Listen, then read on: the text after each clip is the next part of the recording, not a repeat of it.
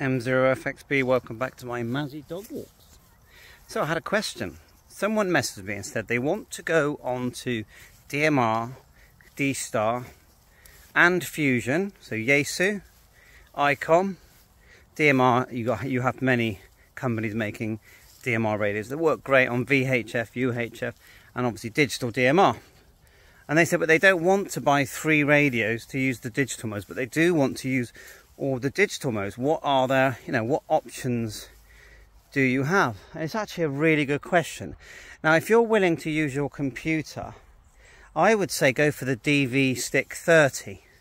Now, I have made videos on that, and I'm on a dog walk now. Look up the Blue DV software that you would use with that. You can connect that to your PC and you can use all 3 of those modes, but you are talking on your computer, okay? Now, if you want to only use a radio and you've already got, I say, a hotspot, which is an internet connection to between your radio and the internet, it will allow you to access DMR and YSF Fusion. Not every single room on Fusion, but quite a few rooms on Fusion can be accessed via DMR. There's links and cross links. But if you want all 3, yeah, you're going to need to get a open spot. Now, you can go for the older one. You might save some money, 150, 200 pounds. Get yourself an open spot 3, yeah? The software is really straightforward to use. Yeah, it's learning like there is on everything. But hey, Andreas has made lots of videos. So with the open spot 3, it does what you call cross mode as well. So you can actually use any radio. So you could buy like an ICOM 51, which is quite cheap, D-Star radio, and you can use it on DMR and Fusion. That's if you go for the 3, yeah? Now, or the 4 Pro. If you go for the other open spots, they do work on DMR, D-Star, Fusion, but you have to have a DMR or D-Star and Fusion radio. So definitely go for the 3 or the 4 Pro.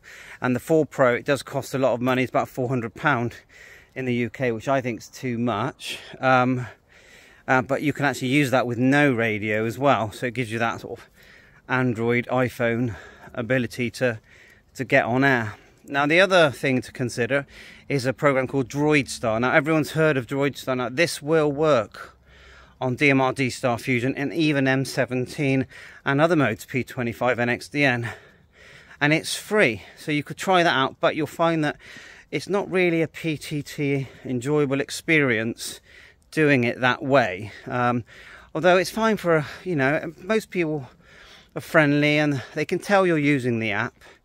But it'll probably inspire you to then go and buy a radio. Now, one of the best value radios, I think, if you want to go for D-Star, yeah, is, like I said, the ICOM 51. That's quite a low cost. DMR, I always recommend the BAOFENG DM1701, and you get the Open GD70 firmware, which does satellite tracking. Yaesu is a tough choice because I recommend the Yaesu FT70, yeah, but the battery's a bit annoying on it. So I'd probably say a used Yaesu FT3D.